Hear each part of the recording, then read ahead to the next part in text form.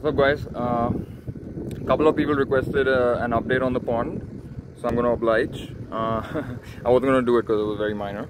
So anyway, here just behind me, you can see that the pond is still holding water. Should be around 4 or 5 feet in the middle. And there you see Missy chilling in the mud. And some animals, some cows and stuff came in today to drink from the pond for the first time, so that was really nice. Also, we've been working on some civil work and things like that, constructing rooms for the labor and so on, and the fencing, so we've cleared the entire boundary and all this. And yeah, we're actually collecting the sand, if you can see just behind me. Sorry, I can't change the view on the camera, I can't change the front view on this particular app. Anyway, if you can see behind me, they're actually digging sand from the site itself, and we're going to use that for construction. You know, the sandy bits I spoke about in the previous videos, that's that. And some cows going through the property. I think they might stop by the lake, the pond, let's see. And it's starting to drizzle here, but there shouldn't be much rain, thankfully.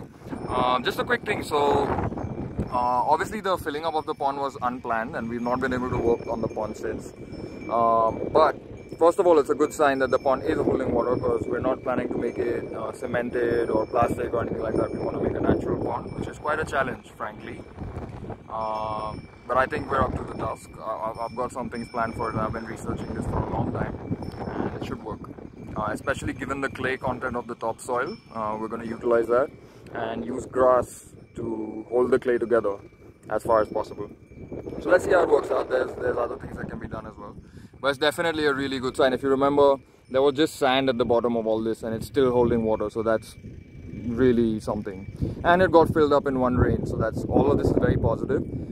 It's just that because it did its job a bit too well and retained water, we've not been able to work on it still. So if push comes to shove, we're going to hire a diesel pump and pump the water out and finish the pond work before the rain starts properly. Or I'm going to go, the JCB guy, who's my new best friend or something like that apparently, gets a bit anxious if I leave him for even a little bit. So I'm going to sign off. Take care. Bye-bye.